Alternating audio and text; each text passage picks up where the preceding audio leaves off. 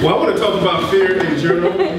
Fear is normal. Fear is going to be different from person to person. As we went around the room, we've heard all the different fears that are in the room, because fear is not going to be the same.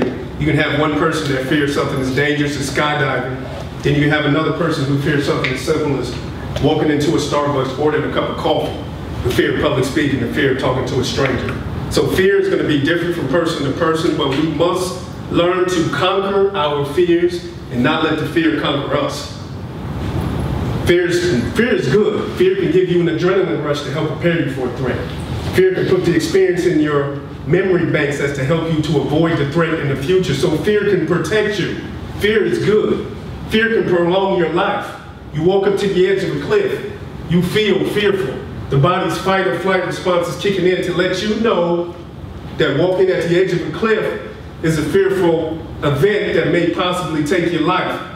Your heartbeat may start to increase. Your breathing may start to increase. You may start to feel panic and anxiety. This is all normal. You may even start to feel a need to escape. The flight response. But we must learn to conquer our fears and not let the fear conquer us. We must learn to conquer our fears and not let the fear conquer us. One way to conquer fear is to acknowledge the fear. You make a self-affirmation to yourself that you have the fear. I'm afraid of swimming. I'm afraid of skydiving. I'm afraid of snakes. I'm afraid of failure. I'm afraid of my dad.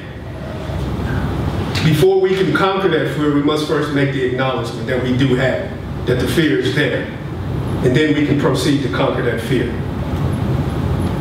One good way to conquer fear is to make yourself a courageous person, to step outside of your comfort zone, to get comfortable with being uncomfortable. Make yourself a more fearless person. Break your pattern of doing the same thing all the time.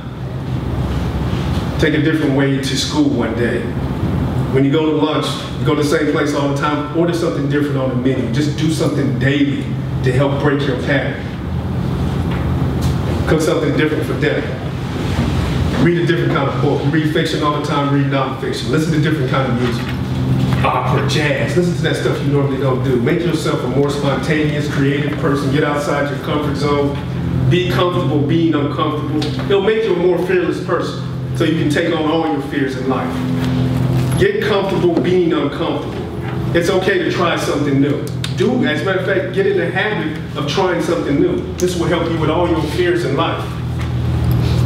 And that's what I try to do. I try to take on my fears of just doing things outside of my normal comfort zone, coming to speak. I still have a fear of public speaking. Even though I sound like I'm a confident speaker, I still get nervous. Having to make yourself vulnerable in front of other people you don't know, that's the fear of public speaking. But we must learn to conquer our fears and not let the fear conquer us. Now, I got a buddy back here who's an expert on speaking about fear. I'm going to have him come up here and speak for 10 minutes. He's given many, many presentations. Chris, come on up here and talk about fear.